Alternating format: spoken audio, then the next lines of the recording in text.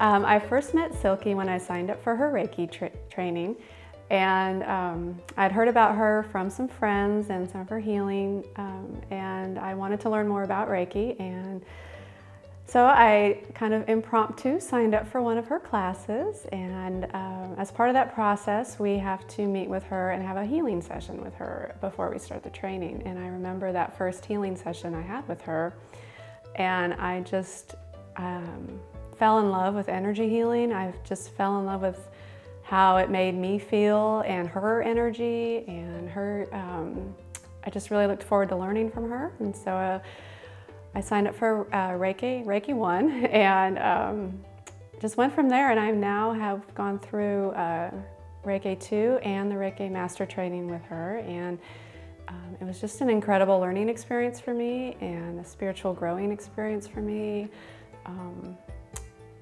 It really opened up a door to my spiritual learning and healing that I kind of cracked open when I was younger, and I think I closed it on my own for several years, and really just in the last few years since working with Silky has that door opened again, and I've really grown and learned and just loved my experiences with her.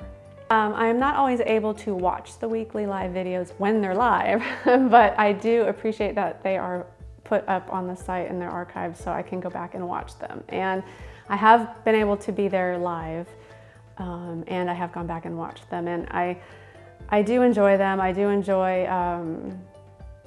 the opportunity to ask questions and to listen to the other questions that women come up with that I never thought of, or so I enjoy that interaction too. And then being able to go back and reference them, I really enjoyed too, because I know that there's been a few I've even watched more than once, because I wasn't able to watch it at the moment, but having them there and being able to go back and reference something that Silky said or that another group member said, or to get the name of something that was mentioned. I remember going back and doing that, and I think that those have been very helpful. And it's a way to communicate with Silky weekly that makes you kind of feel like you are part of this group, membership group. I mean, you are an active member of it. So I had to make the decision to invest in myself, really. I don't always choose myself first, and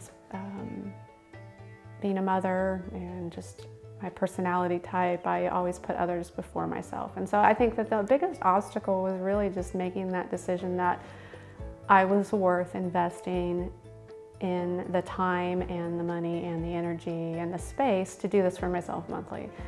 And I do try to really keep up with the monthly meditations that Silky puts out there, the books she recommends that we read.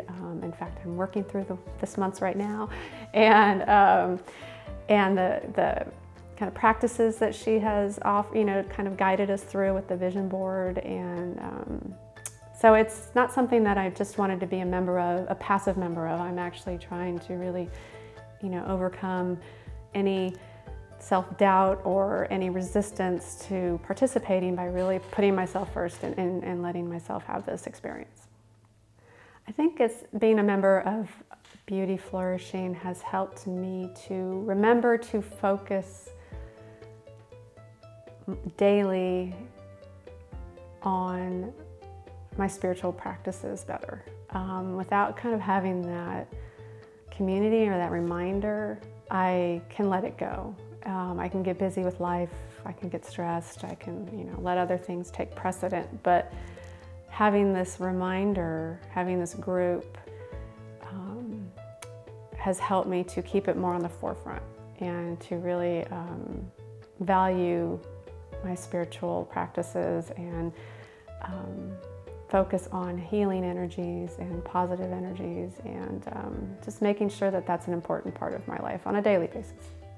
The community aspect of it has been helpful because I am on the quiet side and the shy side, and it takes a while for me to warm up to talking with new people, and especially on a level that you want to dive into in a group like this. This is, spirituality is a very personal experience, I think. But when you join a group like this, where other women are very open about speaking about what they believe and what they practice, and I think that has really encouraged me to be more open and talk more about my beliefs and experiences. And I really draw strength from other people's stories and other people's experiences. So even if I don't, write a response to somebody's message, or I don't,